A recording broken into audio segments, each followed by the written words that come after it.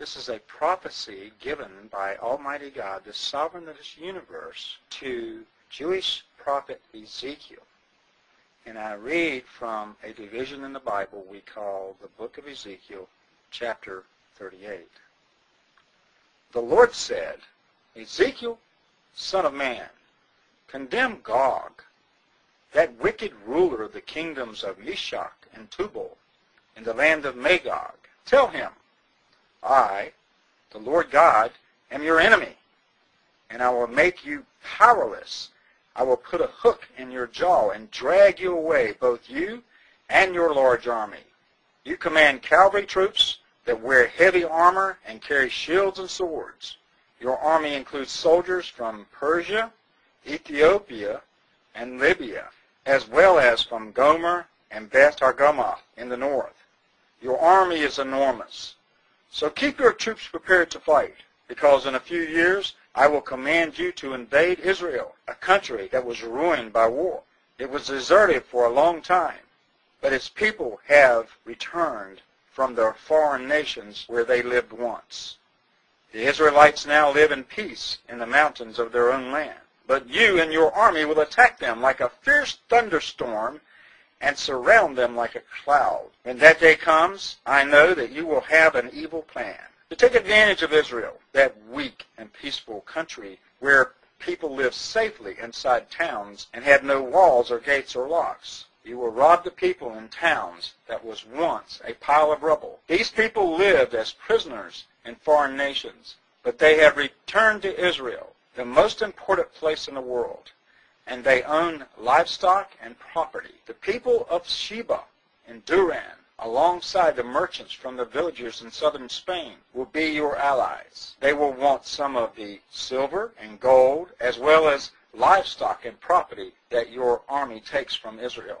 I, the Lord God, know that when you see my people Israel living in peace, you will lead your powerful cavalry from your kingdom in the north. You will attack my people like a storm cloud that covers the land. I will let you invade my country Israel, so that every nation on earth will know that I, the Lord, am holy. The Lord said to God, long ago I had my prophets warn the people of Israel that someday I would send an enemy to attack them. You, Gog, are that enemy, and that day is coming. When you invade Israel, I will become furious, and in my anger I will send a terrible earthquake to shake Israel. Every living thing on earth will tremble in fear of me.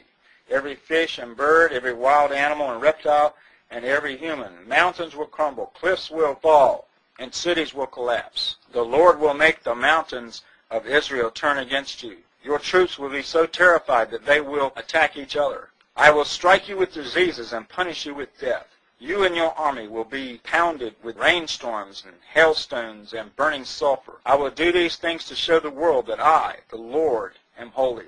The Lord said, Ezekiel, son of man, condemn Gog and tell him, you are the ruler of Meshach and Tubal, but I, the Lord, am your enemy. I will turn you around and drag you from the north until you reach the mountains of Israel. I will knock the bow out of your left hand and the arrows out of your right hand, and you and your army will die on those mountains. Then birds and wild animals will eat the flesh of your dead bodies, left lying in the open fields. And I, the Lord, have spoken. I will set fire to the land of Magog and to those nations along the seacoast that think they are so secure. And they will know that I am the Lord. My people Israel will know me, and they will no longer disgrace my holy name. Everyone on earth will know that I am the holy Lord God of Israel. The day is coming when these things will happen, just as I have promised. When that day comes, the people in the towns of Israel will collect weapons of their dead enemies. They will use the shields, bows, and arrows, spears, and clubs as firewood, and there will be enough to last for 7 years. They will burn these weapons instead of gathering sticks or chopping down trees. That's how the Israelites will take revenge on those who robbed and abused them. I, the Lord, have spoken.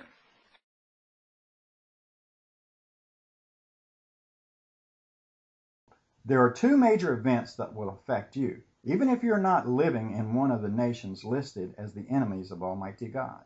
The first event will be that Almighty God will prove himself holy in the eyes of the entire world by fulfilling these 2,680-some-year-old prophecies and many other prophecies concerning the earthquake in Israel. This horrible earthquake will shake and bring fear to every creature on earth.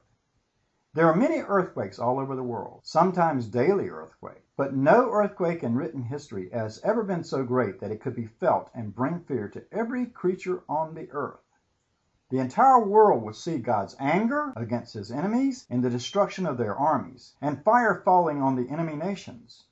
Almighty God makes the entire world aware that he is the holy God, that he sent Israel into exile, and that he restored and gives favor to Israel as he pleases. When God fights for Israel, Israel will recognize and give glory to God as a sovereign Lord. And then Almighty God will pour out his Holy Spirit on the people of Israel. Almighty God will bless, prosper, and protect Israel, and Israel will love and glorify God. Every religion on earth will know the truth, that the sovereign Lord of Israel is the one true holy God. And the second important event that will affect you, even if you're not living in one of the nations listed as the enemies of Almighty God, is the effect on you of the world-shaking earthquake itself. The mountains will be overturned, the cliffs will crumble, and every wall will fall into the ground. Think about what will happen in those great cities of the world when the skyscrapers and the high towers are shaken apart and collapse. The great dams burst. The power grids are shaken apart. The giant fuel and chemical tanks collapse to suffocate or to burn people for miles around them. Cliffs and glaciers will fall into the sea and cause tidal waves around the world. Stadiums, churches, mosques, and religious shrines will crumble and fall to the ground. The infrastructure of every country of the world will collapse in the same hour. Many of the active volcanoes will erupt due to the same geological pressures which caused the earthquake. Every person left on earth will witness the anger of Almighty God against his enemies.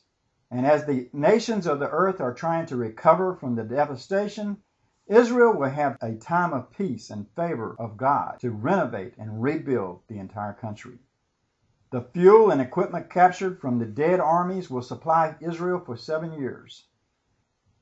There are several prophecies concerning several end-time earthquakes, and we should not confuse them all to be the same earthquake. That would really mess up your end-time prophecies timeline. The purpose of this earthquake is written in Ezekiel 38 and 39. The purpose for the other great earthquakes are written in the other prophecies. The timing of this earthquake is very soon, as made evidence in the following facts. Israel was restored to become a nation in one day, which was May the 14th, 1948. The birth pangs began, and Israel has been at war with its neighbors ever since that day. This was the fulfillment of the prophecy given to Isaiah roughly 2,725 years ago. Isaiah 66:7. Before she goes into labor, she gives birth. Before the pangs come upon her, she delivers a son. Who has heard of such things? Who has ever seen things like this? Can a country be born in a day, or a nation be brought forth in a moment? Yet no sooner is Zion in labor than she gives birth to her children. Israel has been fighting day to day for its life since the day it became a nation on May the 14th, 1948. This fighting is part of the labor of birth. The 2,680-some-year-old prophecy in Ezekiel 38 tells us that God will force Turkey, Ethiopia, and Iran to attack Israel under the leadership of Russia and its satellite nation, in the time after Israel has been restored as a nation. Most anyone whom is following these nations in the world news can see that they are planning a massive attack on Israel now. When you see Russia and its criminal gang of nations attack Israel, the world-shaking earthquake is soon to follow. For thousands of years, mankind has built temples, shrines, churches, and mosques all around the world, which Almighty God is rejecting all at the same time. An earthquake this massive in Israel should cause the mosque, the foundation of all the old temples, and all the other buildings on the Temple Mount to crash downhill into the houses of old Jerusalem. No nation on earth will be able to stop Israel from cleaning the Temple Mount down to bedrock and building their new temple anywhere they want to build it. The next 7 years after this earthquake, Israel will rebuild the temple and the nation in peace. These events are made very clear in the prophecies of Ezekiel chapters 38 and 39. The very next message Almighty God gave to Ezekiel began in Ezekiel chapter 40. Ezekiel received a vision from God. A messenger in the form of a man with a measuring rod came to Ezekiel and told Ezekiel, "Tell Israel everything that he sees." Then he took Ezekiel to a very high mountain in Israel. In this vision, Ezekiel was carried through time and space to a future time when a new temple had been built. The new temple that the messenger showed Ezekiel has never been built up to this point in history. The messenger measured many different parts of the temple with its gates and its courts. In this future temple, there are rooms for priests to prepare sacrifices.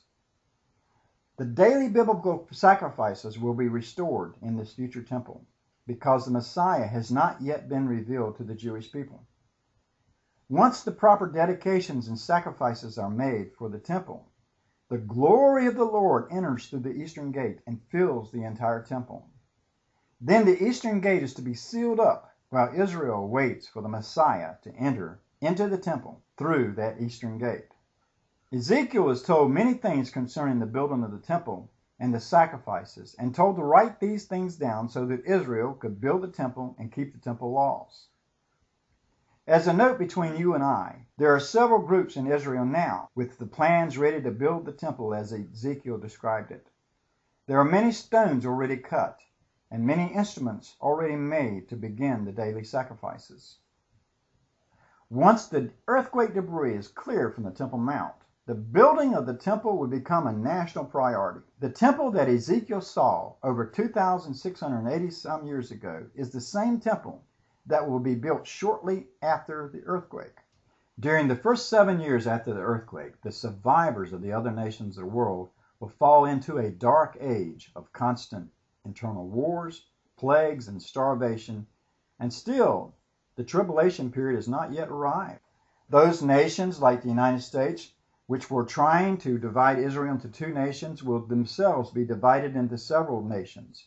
The scriptures are not clear as to exactly what happens to the U.S., Canada, and Mexico during these troubled times. The nations of the old Roman Empire will regroup into 10 nations, and as they rebuild, the stage will be set for the rise of the Antichrist. I've only discussed a small portion of the prophecies concerning the near end-time events, so before we move on to part 3, I would like to quote what Jesus said in Luke chapter 21:32. "I tell you the truth, this generation will certainly not pass away until all these things have happened." Let's move on to what Jesus said about our time in Luke 21:34 through 36. "Be careful, or your hearts will be weighed down with carousing, drunkenness, and the anxieties of life. And that day will close on you suddenly like a trap. For it will come on all those who live on the face of the earth. Be always on the watch, and pray that you may be able to escape all that is about to happen, and that you may be able to stand before the Son of Man."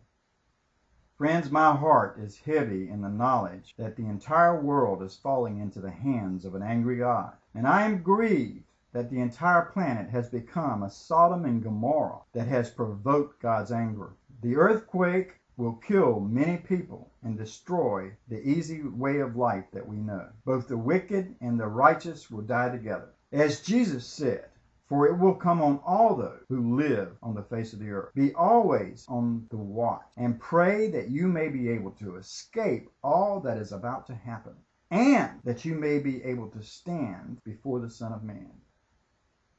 Friend, unless you and I agree in prayer now, just follow me as I pray for us to be able to escape all that is about to happen, and that we may be able to stand before the Son of Man. Yes, friend, just follow me in prayer.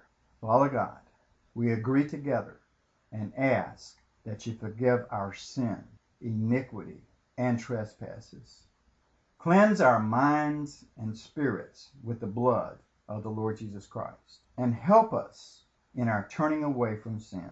Deliver us from the lust of the flesh, the lust of the eyes, and the pride of life. Pour out your Holy Spirit upon us, and keep us strong and holy. Please, mighty God, spare us from your anger and extend your mercy to us. Help us to escape all that is about to happen to those on the face of the earth, and that we will be able to stand before the Son of Man. We agree in touching for each other and receive this as done in the holy name of the Lord Jesus Christ. Amen.